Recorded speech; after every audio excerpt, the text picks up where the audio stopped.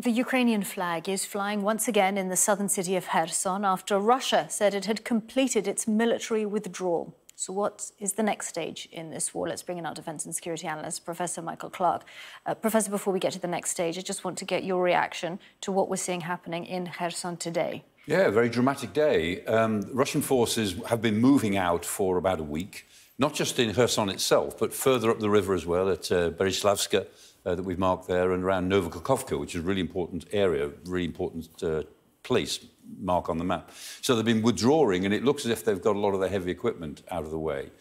But the collapse today, what looks like a collapse of the forces they left in Kherson, is fairly dramatic and very humiliating for the Russians. The Ukrainians, I think, will be careful.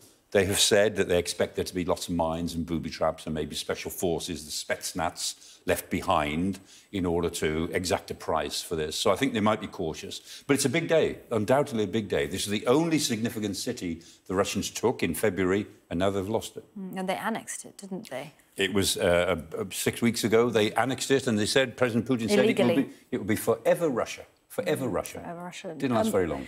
Indeed, no. But are we sure that the Russians are actually withdrawing? Yes. 48 hours ago, we wondered if they were playing a different tactical game. But yes, they are withdrawing, and I mean, there may still be some fighting in Kherson. I suspect there might be some rough justice on the streets, people who are regarded as collaborators, maybe some Spetsnaz forces in civilian clothes left behind. And it's tough, isn't it, urban warfare? Absolutely, absolutely. And we know that the Russians sent some film crews into Kherson a few days ago, apparently to film whatever was going to happen. I think they'd like to pin the blame for any fighting that goes on Ukrainians, as it were, invading the Russians who really want to be in Kherson. That's the sort of narrative they'll create.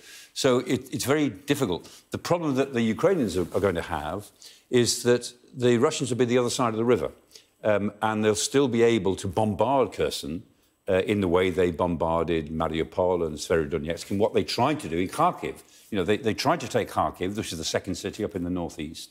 They failed, so then they stood away from it and bombarded it. And the Ukrainians had to work very hard to push them far enough away out of artillery range. So the Ukrainians will have to try to push them another 30 kilometres or so east. That won't be easy, and I suspect that they'll have to do that somehow from the north. So I think there's another quite big battle developing, which will probably start, I've always said this, in Novokakhovka.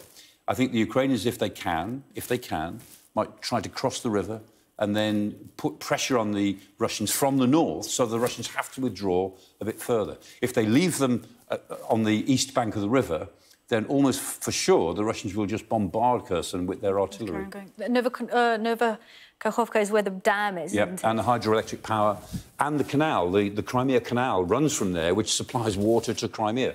But the Russians, the Ukrainians have said the Russians are preparing, they've mined the dam and they might blow it up. If they blow it up, that would be dire, wouldn't it? It would. It would flood the valley. It would flood more on the eastern side than the west. That's just how the land lies.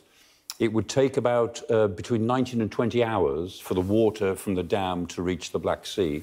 So it would be an ecological catastrophe.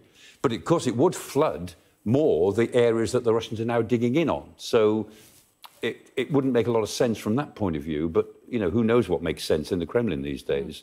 They're in a very peculiar mindset as this process goes on. Just finally, let's take a step back. Every war ends in negotiation, doesn't it?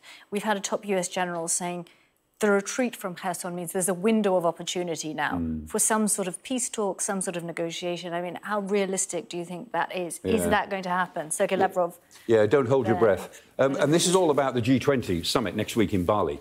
And President Putin said he won't go because the last time he went to a summit was the Shanghai Cooperation Organization meeting in September, and he was humiliated amongst people who actually quite like him.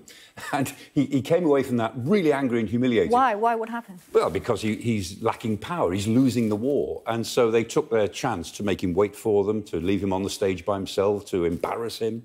Even, you know, the presidents of smaller countries, let alone the Turkish president and the Prime Minister of India. And Xi Jinping of China, of course, made it pretty clear doesn't really approve of the way the war is going. So he's certainly not going to go to Bali and be even more humiliated. So he sent Lavrov to be humiliated.